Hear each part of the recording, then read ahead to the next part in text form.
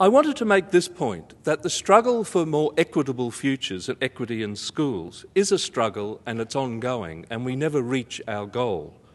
But I always love the optimism in this Martin Luther King observation. The arc of the moral universe is long, but it bends toward justice. We are on the right side of history, some might say the left side, I suppose.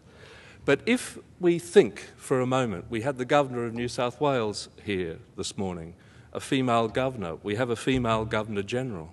In the 1930s, 1 in 3 persons in Australian universities were women. That's changed. There have been some changes, positive changes, in respect of women in our society.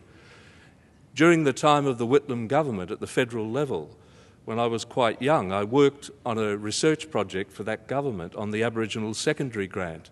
And according to the official statistics we were given at that time, there was not one young Indigenous Australian formally enrolled in the senior years of schooling.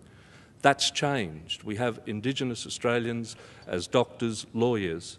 The arc of the moral universe is long, but it bends towards justice. If we think about socio-economic status as well, the government, the current federal government, has a goal of 20% of university students by 2020 coming from the bottom quartile of SES.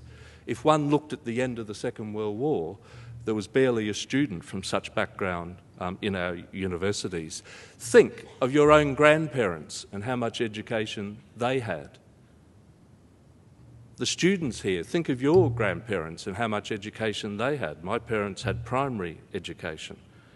So there are advances. The arc of the moral universe is long, but it does bend towards justice.